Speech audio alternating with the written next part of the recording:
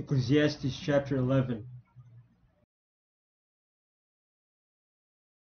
Cast thy bread upon the waters, for thou shalt find it after many days. Give a portion to 7, and also to 8, for thou knowest not what evil shall be upon the earth. If the clouds be full of rain, they empty themselves upon the earth.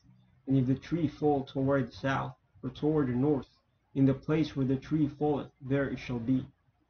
He that observeth the wind shall not sow, and he that regardeth the clouds shall not reap. As thou knowest not what is the way of the Spirit, nor how the bones do grow in the womb of her that is with child, even so thou knowest not the works of God who maketh all. In the morning sow thy seed, and in the evening withhold not thine hand, for thou knowest not whether shall prosper, either this or that, or whether they both shall be alike good.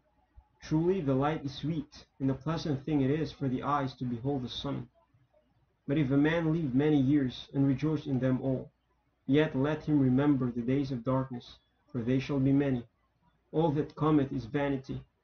Rejoice, O young man, in thy youth, and let thy heart cheer thee in the days of thy youth, and walk in the ways of thine heart, and in the sight of thine eyes. But know thou, that for all these things God will bring thee into judgment.